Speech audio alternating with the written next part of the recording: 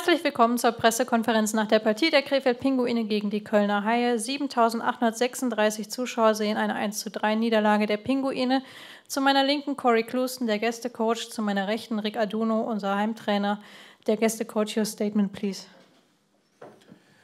We knew they were going to come out hard. Obviously, they're fired up to play for a new coach, and that they were. I thought that the first power play that gave them some momentum.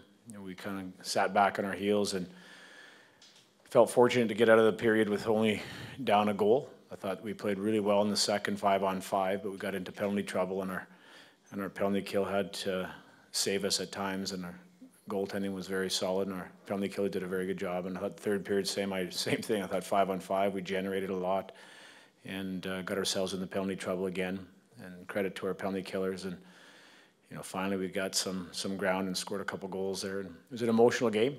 Showed a lot of character. We're missing a few guys, and it's a tough building to play in. They're a very good team, and they were prepared.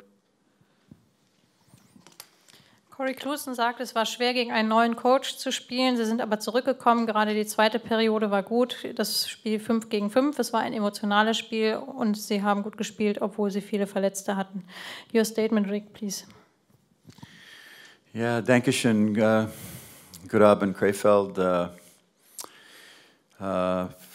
Heute Abend unsere Mannschaft in der ersten Drittel verdient gewonnen. Unser Überzahl, sehr gut Torchancen, aber kein Tor.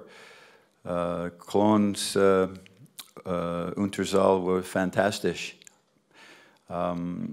Our physical presence tonight was real good, and I thought in the third period, Cologne came with a lot more pressure. They pinched the walls on us. We needed to make some adjustments on that situation, and we did, but it was probably a little bit too late, and it looked like we were hanging on, but we weren't hanging on. It's just that they were applying a lot of pressure, and we didn't get pucks out of the zone as we were in the first two periods. So, we covered a lot of areas. We did a lot of work the last 2 days. I thought the team was really enthused. Again, it's very tough. The fans tonight were so enthusiastic. Those are the old Krefeld fans I've known over the last 6.5 years, and they certainly deserve better tonight. There's no question about it, but boy, did they help us with our energy. And it's tough when you have to go home and you think, oh, wow, for Christmas time that would have been a great 3 points for us, and you can relax and just think about the effort and how we're going to be on an upswing. But we're still battling, and playoffs is our #1 priority. And again, credit to Corey and the Cologne team tonight for the way they battled back. And our guys will be there. We'll try and find a way. So, frohe Weihnachten und Dankeschön. Und ich hoffe, dass die Unterstützung kommt jeden Spiel. Das ist wichtig für Krefeld's organization und die Mannschaft. Sehr wichtig.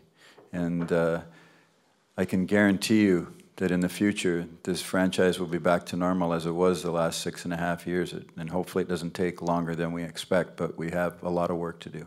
Dankeschön. Obwohl das Team in den letzten 2 Tagen hart gearbeitet hat, hat es leider nicht gereicht.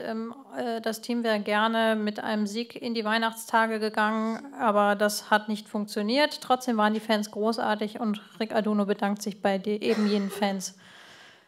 Gibt es Fragen der anwesenden Pressevertreter?